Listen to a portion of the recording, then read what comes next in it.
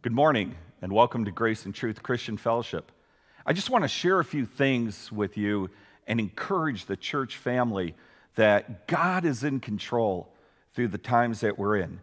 And I want you to know as I share this message, I see you here. I see you sitting here, and I can see you in this section, in the middle, and over here. And so for me, I just want to share my heart with you and let you know the things that God is doing currently in the days we're living in. Let's pray. Father, we thank you. We thank you for the time together. We ask, Lord, that your Holy Spirit would just continue to move mightily in our hearts, and that you would keep us, Lord, and allow us to know you in a greater way. That the very cry of our heart is to know you, to be like you. And I believe, Lord, these times that we're in, you're accomplishing that work. And we just give you all praise, and may we shine brightly for your kingdom and your glory. May you teach us now and give us ears to hear. And we thank you in Jesus' name. Amen. As I shared before, I believe that the things we're going through are a prelude to what's up ahead. I believe it's kind of a rehearsal. It's a way that the Lord is going to call the world and yet bring the church into a greater place with him, refining us, making us more like him. And the things that I'm seeing in the world today with the coronavirus, with the economy, with the different things of the media, we're seeing that God is stirring his church so that we would prioritize the things in our life that the natural order of things for our heart to be on the Lord and to be toward the Lord is happening through these events. In fact, the bigger picture that I saw is found in Revelation chapter 17. So turn to Revelation 17. As we look in Revelation chapter 17, we see God speaking to this mystery Babylon. And I know some see it as a city and some see it as, other situations that will be upon the world in the future. But I also see it as it is speaking to the system of the world, to the way the world's going to be. And it's first speaking to the way the church is, to the way the spiritual atmosphere is within society at the last days. And let's jump right into verse 1 of chapter 17. It says, "And there came one of the seven angels, which had the seven vials, and talketh with me, saying unto me, Come hither, and I will show unto thee the judgment of the great whore that sitteth upon many waters, with whom the kings of the earth have committed fornication, and the inhabitants of the earth have been made drunk with the wine of her fornication." So here God is seeing this image, or declaring to us this image. John's seeing it. He's declaring to us this image. And this image is one who has adulterated the world around her. That has brought in falseness and error into the world. And this first section in Revelation chapter 17 is talking about this religious order, this religious people, that this religion of the world is going to be adulterated. It's going to be corrupt. And God is going to warn his people to not be partakers of that. It moves on into verse 5, and it says, "And upon her forehead was a name written, Mystery Babylon, the Great, the mother of harlots, the abominations of the earth." You see, people, there are teachings, there are our beliefs that are in the culture we live that have migrated into the church as a whole, universal. Some of the teachings that God says are abominations, some of the thought patterns of the world that are abominations to God have moved into the church. And there are many religious orders and institutions that have bought into it. They've adapted the cultures of the world, even though they violate the Word of God. It's easy to allow the things of the world to creep in, even in our religious beliefs, even in our convictions. All of a sudden, those convictions that have been grounded by the Word of God can begin to change and can migrate into the thoughts of this world that we're living in. And God is warning us not to drink of the wine of that cup, not to be partakers of it, that we, the church, need to look to the Word of God and get back into the Word of God and realize that my faith is going to line up with God's Word, not the culture around me.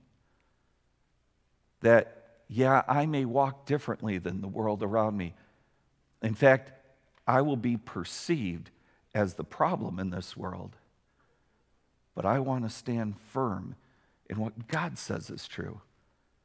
And these are the days that we're in that God will use to realign us, to bring us into a proper view of His Word, and maybe to reestablish some of the convictions that He gave us even early on in our faith, and we found ourselves drifting away from them. And God is using these events to get His people back into the Word, to have devotion with their family, to be able to pray together, to come together as a body of Christ, encouraging each other. In fact, I've spoken to many brothers, and these are the days that God is stirring their heart in a more powerful way, because these are the last days, and God's making His church ready. So He says, at the last day, at the tribulation period, there will be this blanket of deception, this religious concept that's going to flood the world, and God's going to have to judge it. But the prelude, we've already seen many churches fallen away from the Word of God, not even believing that the Bible is the Word of God, and not even standing on the principles and the teachings of the Bible, but adopting the culture around it. So this prelude is encouraging God's people to get back to the Word of God. In fact, look what it says as you jump into verses 8 and 9. And the beast which thou sawest was and is not, and shall ascend out of the bottomless pit, and go into perdition. And they that dwell on the earth shall wonder, who will be on the earth during this time, during the great tribulation? Not the prelude, but the great tribulation, whose names were not written in the book of life from the foundation of the world, when they beheld the beast that was and is not and yet is. That those people that are left in the world, that hold on and say that they're believers in God or a higher power, whatever they declare, but they're not truly saved and born again, they're the ones He's talking to. But when I see how God is addressing the people in the tribulation and realize that we're in this dress rehearsal, if you would, this prelude, that it gets my attention. And I want to say, Lord, clean me up. Sanctify me. Do the work, Lord. You who begun the good work, I surrender and ask, Lord, that you would complete it. That my heart cries out, Lord, I want to stand on what is true and right and pure. I want to know you in a greater way. And as I shared before, I believe God's answering those secret cries of the heart that have been prayed all these years, because He's changing us. He's realigning us. Well, here it goes on, and it says in verse 15, and I believe that this is, well, let me just read verse 9 because it's important. It says, and here is the mind which has wisdom. The 7 heads are the 7 mountains on which the woman sitteth. I truly believe those 7 mountains, if you look from God's vantage point, are the 7 continents, the continental plates.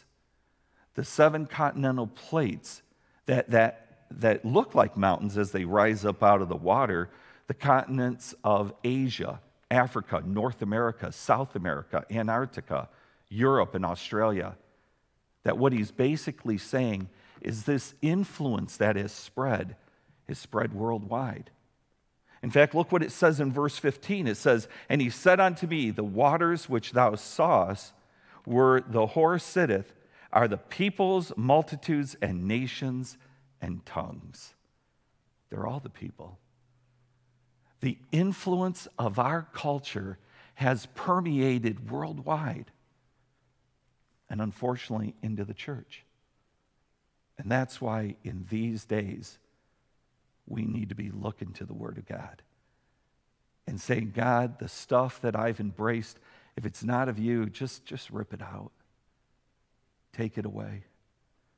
And allow my thoughts and my heart and my faith to be grounded on your Word. Because he's getting his bride ready for his return. And he's looking for a pure bride, one that is holy. And I've realized long ago, man, I can't make myself pure and holy.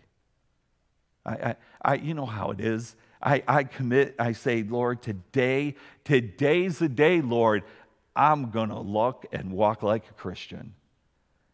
And that lasts, I mean, that can last probably the whole time that I'm still laying in bed. But as soon as my feet hit the floor, something comes up and man, I just can't keep it. You know what these days are showing me? They're showing me I need him more than ever before. I need the Lord to do the work. And I need the Lord to complete the work. In fact, my dependency is growing more upon him than away from him. And these kind of trials are the very things that God will do to cause our hearts to turn to him, to depend on him. Because where else are we going to go? Who else do we have? And so God is stirring our heart and aligning us up spiritually with the truth of God's word. There's another aspect to this, another part that we see in Scripture that God's going to judge. And it's found in chapter 18 of Revelation. And let me read it to you. It says, "And after these things I saw another angel come down from heaven, having great power, and the earth was lightened with his glory. And he cried mightily with a strong voice, saying, Babylon the great is fallen, and is become the habitation of devils, and behold, of every foul spirit, and a cage of every unclean and hateful bird." That if you view now Babylon as the system of the world itself, the continents of the world, the nations of the world, the commerce that takes place between the nations, the material wealth, the materialism of the world, God is saying, I'm going to bring it down and I'm going to collapse it. Because it's filled with all kinds of evil and greed and wickedness. Man, you don't have to look far to see that this world is filled with evil, greed, and wickedness. You don't have to look far to see that the things that we once held true in morality and things that were right have been discarded. In fact, they're being belittled by the media and those around us. That God has said, this world, these nations have become corrupt. Unfortunately, church, we see it even within our own nation. As people that try to share, like the My Pillow guy, about getting back and reading the Bible, and the media goes ballistic to try to say, oh, how dare he say such a thing. Where not too long ago, the Bible and the truths of the Word of God were upheld and spoken openly. The world around us is corrupt, and God's judgment is coming upon that world. But again, I believe that that in the fullness is yet to come. But I believe that the prelude, the beginning of sorrows, we're in. And we're seeing the same thing as what God speaks of here in Revelation. It goes on and it says, "For all nations have drunken of the wine of the wrath of her fornication, and the kings of the earth have committed fornication with her, and the merchants of the earth have waxed rich through her abundance and delicacies. And I heard another voice from heaven saying, 'Come out of her, my people, that you be not partakers of her sin, that you receive not of her plagues.'" You see, God is calling his people to come out from the world. He even tells us to don't be of this world, to come out and be separate. That the world system and the things that people have trusted in, the things that bring them excitement and hope and false security and peace, are being ripped away. And the people are going nuts. They having a hard time with their things, their conveniences, their delicacies being taken away from them. But I believe that God will use these seasons that we're living in to realign our heart so that our hope, our peace, our joy, our happiness, our contentment are not going to be found in the material things or the conveniences of this world, but they're going to be found in Christ. That's where our hope and contentment is. It's in the Lord. And we're seeing it before our very eyes. The depletion of the economy. And you may be experiencing some really hard times. Maybe losing your job. Maybe seeing your retirement, your 401k plan just plummet. But I know this, that my God will supply all my needs according to his riches and glory. That my God will take care of me. That my God will make sure that I am protected. That he says that I can be content in the very simple things, because really my contentment is in him. And I'm telling you that is happening where people are seeing priorities shift. These troubled times that we're in, all of a sudden, God is realigning the priorities of our life. It's like the things that were pushed down because of the world and because of the busyness of life are now starting to bubble back up to the surface, regain the positions of prominence in our life. You know, I travel around a lot. You know what I'm seeing? I'm seeing moms and dads and kids out bike riding. I'm seeing couples take walks. I'm seeing families that Kathy and I and Dustin went to one of the parks, and I saw families there gathering. And I'm seeing people reprioritize their life. Because God will use the troubled times we're in to bring into order the things that really matter. And to show us that our peace and our contentment are found in him and him alone.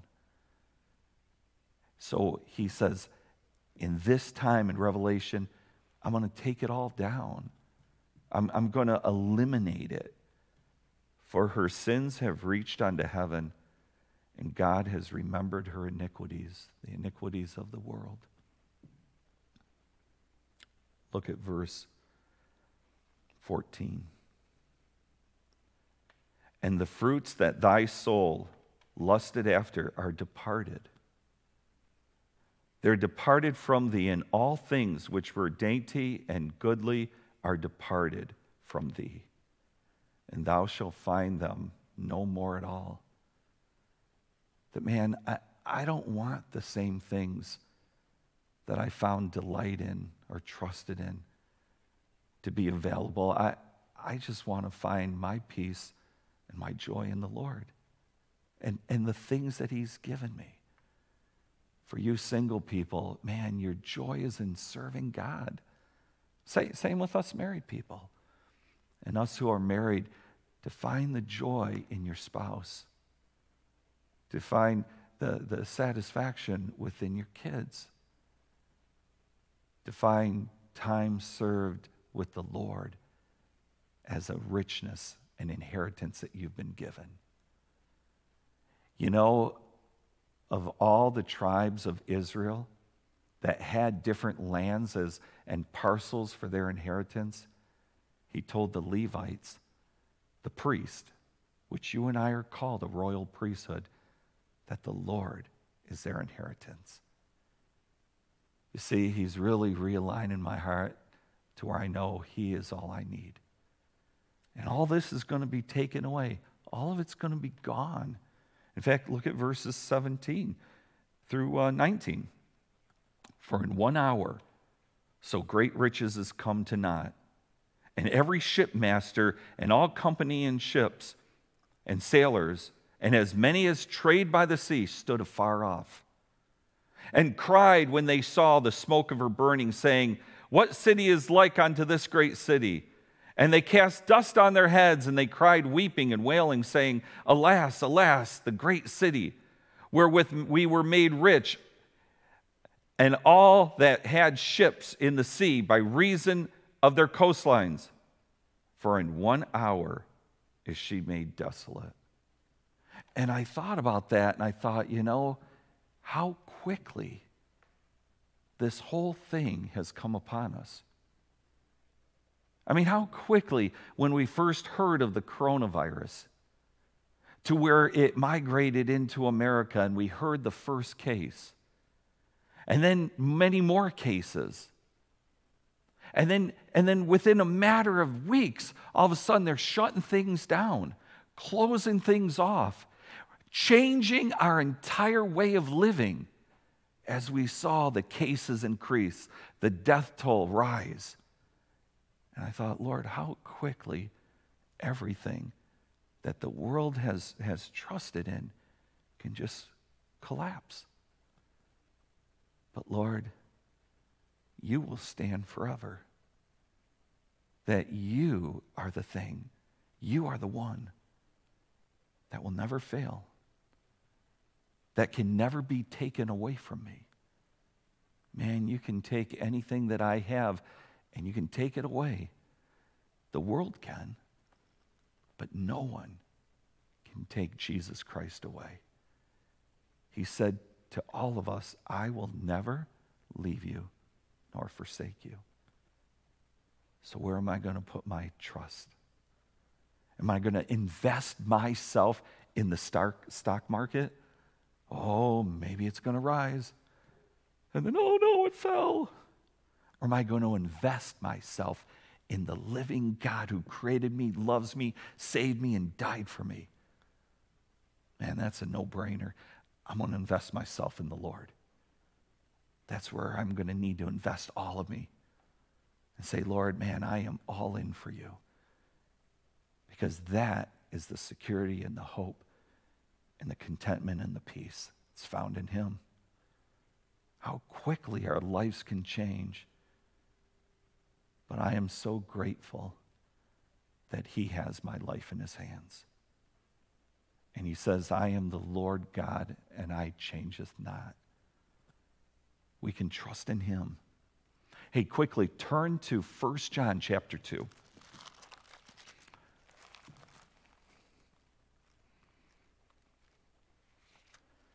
Here in 1 John chapter 2, it encourages us here in this same kind of concept as we drift down a few verses. But in chapter 2, as you look in verse 12, he says, I write unto you little children because your sins are forgiven you for his name's sake. I write unto you fathers because you have known him that is from the beginning. I write unto you young men because you have overcome the wicked one. I write unto you little children because you have known the Father. I write unto you fathers because you have known him that is from the beginning. I write unto you young men because you are strong and the word of God abideth in you, and you have overcome the wicked one. You see, God, through John, is writing to his entire church. No matter where you're at, whether you're just newly saved or you're still young in your faith, or if you're mature and you're doing battle, I want to encourage you that are doing battle, man, you stay in the fight. It's a good fight. And you come out on top. Man, you're going to win. And you have the Word of God. You have the ability to take Scripture, to stand on it, to embrace it, to hold it.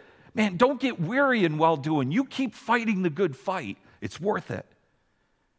And for you older saints, you seasoned spiritual saints in the Lord, I'm kind of talking to me now. I'm becoming one of them. Man, we got a lot of wealth to pass on. We walked with the Lord for many years. It's not time to just kind of seclude yourself, but to allow God to pour you out into the lives of the other believers, to encourage them, to strengthen them, to pass on a word of knowledge to them, to share some life experience with them and testimonies that will encourage their hearts. And back to the young children, it's time to grow up. It's time that God would take you from wherever you're at and encourage your heart. I need to grow. I need more of Him. I need to learn of Him. I need to serve Him and walk with Him. Man, I can't crawl anymore. I got to get out of the crib, start walking with Jesus. And then he goes on and he says here, love not the world, neither the things that are in the world. If any man love the world, the love of the Father is not in him. He's really realigning us. And my love in areas are shifting back to Him, back to the Lord. For all that is in the world, the lust of the flesh, man, the passions and the desires of our own flesh, the lust of the eyes, the covetousness, man, I got to have it, I want what the world has, and the pride of life. Man, I'm right, it's about me. It's not of the Father, but of the world. Man, that's the behavior the world has.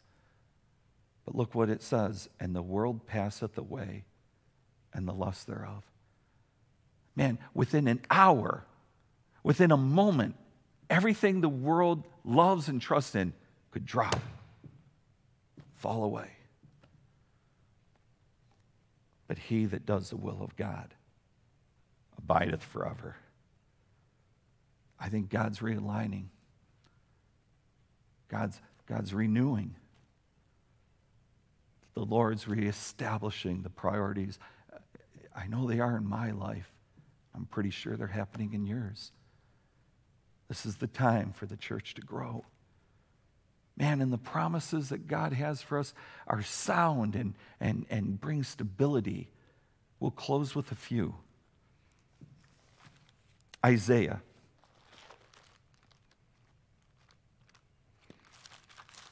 (43).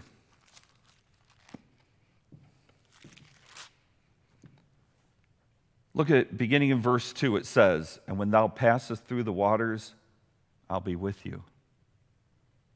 And through the rivers, they won't overflow you. And when thou walkest through the fire, thou shalt not be burned, neither shall the flame kindle upon thee. For I am the Lord thy God, the Holy One of Israel, thy Savior. Sounds like I can trust Him. Sounds like I can hold on to Him. Because I can tell you this, He's holding on to you. He's got you. He'll walk you through it. He'll see you through. And not just to get you to the other side, but with purpose and vision and reason. Look at Jeremiah. If we turn to Jeremiah chapter 29. Look what it says in verse 11. For I know the thoughts that I think toward you, saith the Lord. Thoughts of peace and not evil, to give you a hope and a future, an expected end. That God has a future, a hope. His thoughts to you are, I want to encourage you. I want you to grow. I have plans for you. I've got a purpose in life for you. I've got things for you to do. I've got opportunities that are going to open up before you. Then shall you call upon me, and you shall go and pray unto me, and I will hearken unto you, and you shall seek me and find me when you shall search for me with all your heart. Man, church, this is the time to search for God with all our heart, to seek Him and say, Lord, here am I. What do you have for me? I want to serve you with my whole heart. Thank you, Lord, for taking the things that I've crushed down and bubbling them back up into the priorities that are right and true and realigning my heart toward you. Thank you, Jesus, for what you're doing. And I'm going to hold on. I know it's scary, Lord, but I'm going to hold on tight to you because I know you got me. And church, He does. And the last verse I want to read is found in Psalm 32. Psalm 32.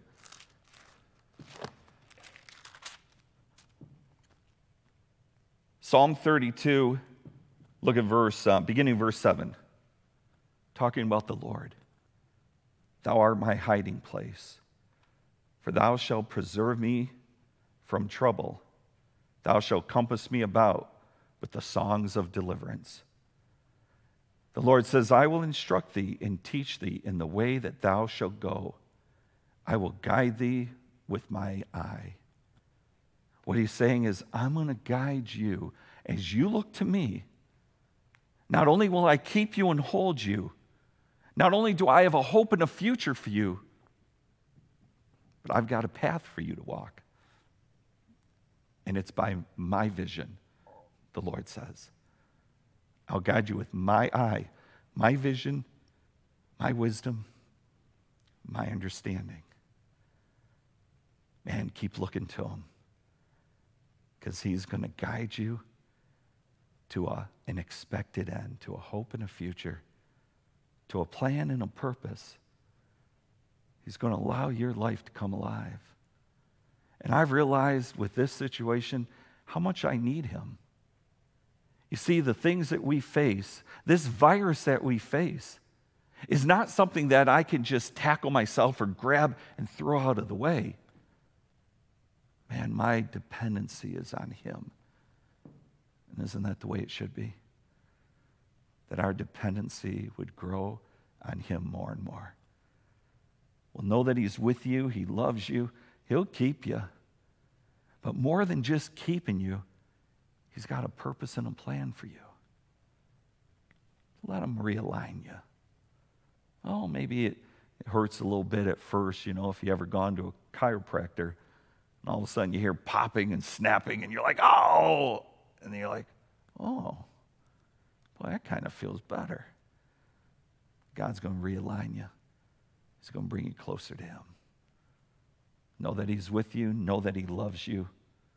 And church, know that He never, ever will abandon you. Let's pray. Father, thank you for giving us this time in your word. Thank you again, Lord, for the things that you're doing. May our eyes always stay upon you. Please, Lord, don't allow us to drift, but allow our heart to stay with yours.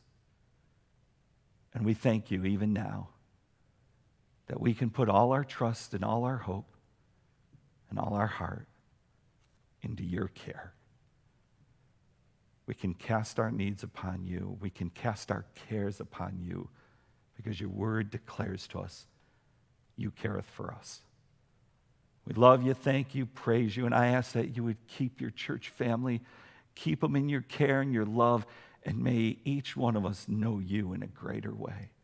And we ask all this in Jesus' name. Amen. Hey, church, if you need anything, you just call. And I'll be praying for you. And I know that the Lord loves you greatly. God bless you. Have a beautiful week in the Lord.